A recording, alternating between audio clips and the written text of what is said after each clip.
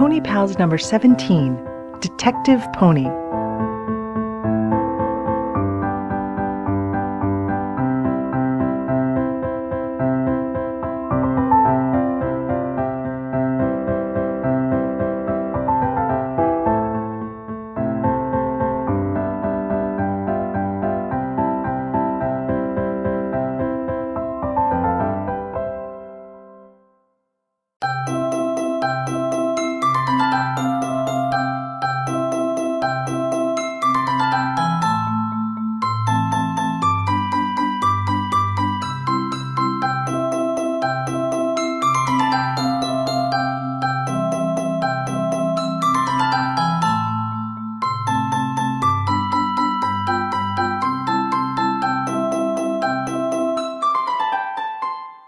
Chapter 1.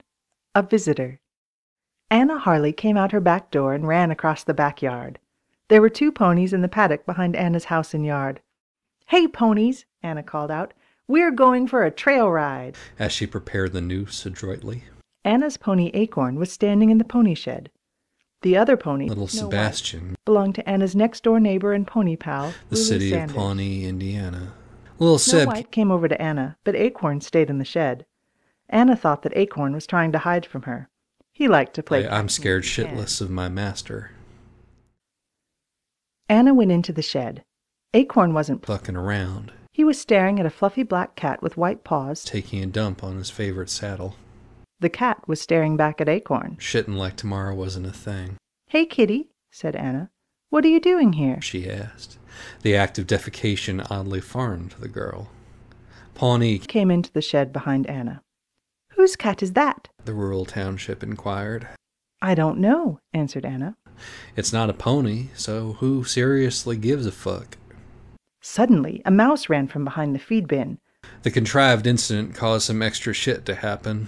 Acorn was like, "Oh, hell no, not the fucking my paddock, bitch." Acorn nickered as if to say, vile slurs emitted. The cat leaped back up on the straw and curled himself into a ball. Acorn took a few steps toward the cat and crushed it to death with his magnificent hooves. Acorn nickered triumphantly.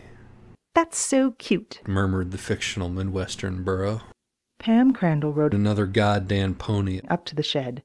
She said hi to her pony pals, and the whole crew beamed complacently about their bullshit horse club. Anna pointed at the cat. "Acorn has a new kind of meat he appears to tolerate," she exploded. "But we don't know where the most succulent portions are, or who gets the wishbone," said Pawnee. "Do you?" Pam picked up the body and looked the jellified carcass over. "The body without the soul is just matter," she said. "Do you think there's an afterlife?" asked Anna. "He doesn't have a collar," said Pam. "So there's nothing to loot from the corpse." The avaricious girl sighed dejectedly. "We should make a poster saying we found him," said Anna, "just in case someone needs a dead cat for a satanic ritual." "Are we the fucking feline friends?" said Pawnee. "No, we're the pony pals. So let's stop dicking around with non-equines and ride some fucking horses." "Let's go for a trail ride," snorted Pam. "If he's still dead when we come back, we'll make a poster." Anna and Pawnee agreed with Pam. They saddled up their ponies and mounted. The cat began the slow process of decomposition. "Bye, kitty," said Anna. "It's time for you to go to your maker and be judged for your sins." The pony pals rode across the paddock onto Pony Pal Trail. The rest of the town called it the "those fucking kids who won't keep their mouths shut about ponies for 5 goddamn minutes no matter how much we beat them" trail. Anna and her pals loved riding on Pony Pal Trail. "No school for a whole week," Anna shouted. I knew framing our teacher for arson was a good idea. "We're going to have so much heroin," Pam said. "Look, Anna," Pawnee called. The cat came back to life. At first, Anna and Pam thought Pawnee was just drunk. She had a serious problem. Anna turned and saw the cat running along the trail behind them. Acorn saw him, too. He wondered if it was a projection of his murder-burdened conscience. Killing was not foreign to Acorn, quite the contrary. So why only now, after countless other homicides, would a victim come back to haunt him? Acorn, for the first time in centuries, was afraid. Anna slowed Acorn to a halt at 3 birch trees. The cat ran up one of the trees and sat on a limb near Acorn's face. Acorn examined it, his dead black eyes like pools of ichor bled by the nameless thousand-tongued beast, whose awakening will cause the land to crumble, the sea to boil, and the sky to shit itself in fear. "This cat really likes Acorn," said Anna. "Maybe we should bring the cat to your father," said Pawnee. "He might know." What kind of black magic is at play here? "Good idea," said Anna. As she took a swig of whiskey from her jewel-encrusted flask. Pam's father was a veterinarian, and he took care of most of the cats, dogs, horses, Manticores, and pigs in Wiggins. He spent the majority of his time, however, thinking about what a goddamn stupid name Wiggins is for a town. Fuck you, Gene Betancourt. "He has office hours this morning," said Pam, "so we should go right now." The others agreed once Pam drew her pistol on them. The cat followed the pony pals to the animal clinic. They put their ponies in the paddock. Jesus Christ. They love ponies so fucking much. Anna In the fictional town, picked up the cat, and the two girls went into the clinic waiting room. A man sat in one of the orange plastic chairs. A German in World War I era soldiers, sat at his feet. Pam patted the an German infantryman's head. "How you doing, Brandy?" she asked the prout Brandy sniffed Pam's hand. to check if she was carrying a canister of mustard gas. "He's having an operation today," the man told Pam. "He has to stay overnight in the Re-education. room." He has committed horrible war crimes. Dr. Crandall came to the door of the waiting area. He was Dismayed. to see the pony pals there. Pam told him how they found the True meaning of Christmas. Brandy Disdainfully humped Dr. Crandall's leg. "I'll look at the cat after I put Brandy in the the interrogation cells. said Dr. Crandall. The man and Brandy followed Dr. Crandall into the back of the clinic. The screams began almost instantly.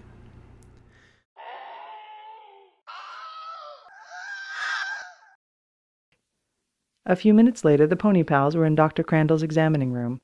He put the cat on the examining table And and readied his holy water and crucifix. "I've never In seen the film Titanic, Dr. Crandall said, "but I can tell you Leonardo he DiCaprio. lived outdoors all his life. Leo He doesn't have any scars and has eaten well. He's also been altered." Claire Danes Definitely. had chemistry with him in Romeo and Juliet. Dr. Crandall listened to the cat's heart and lungs with his stethoscope. This cat has no heartbeat. It is not of this world. He said. He handed the cat back to Anna. "I'm I'm going going to to sacrifice some goats to him because I am fucking terrified. This is such a bullshit animal. He opened a drawer and took out A a... rusty music box. Anna held the cat while Dr. Crandall Gave gave... the wind-up key to his daughter. It's finally time for you to take this, Pam. You'll know when and how to use it. I'm sorry that this burden is now yours. "We're going to make posters about the cat," Anna told him. This fucker is distracting us from our horse-related shit, so unless someone claims him, we'll have to take matters into our own hands. "Good idea," said Dr. Crandall. "He can sleep in the kennel tonight. I I have have... an enema scheduled soon. Goodbye," Thanks, Dr. Crandall." Pawnee whispered huskily. The pony pal Said said a word so foul I cannot bear to repeat it. to Dr. Crandall and brought the cat back outside. Anna put him on the ground. The cat Melted through the paddock fence and over to Acorn. Acorn, inwardly freaked the fuck out, but managed to keep it together. "That is such a Horrifying. cat," said Anna. "I wish Acorn and I Be could... free of him and his curse. Maybe nobody will claim him," said Pam. "Then you could... Finally test your new guillotine, That would be so much fun," said... Pawnee. "I can't... Kill the cat. cat," said Anna sadly. "My mother... Mother says it's a sin to kill anything other than a human. If we can't give him away, we'll have to suffer his sorcery long after we're all in the grave." She shuddered. "The wind. Do you hear it, Pam? Oh, that it were blowing more fortuitous tidings our way instead of this rank scud of feculence. I age, I fear, and I fear my aging. Would that that cat's innocence were mine." Too bad. Pawnee sighed. He's such An evil fucking cat. "I hope someone claims him," said Pam. The cat jumped up on the highest fence rail and started shitting again. Acorn and the cat Locked eyes, knowing that soon the battle between them would begin, and that at its conclusion something surely would be destroyed. Maybe one of them, maybe both, maybe the entire world.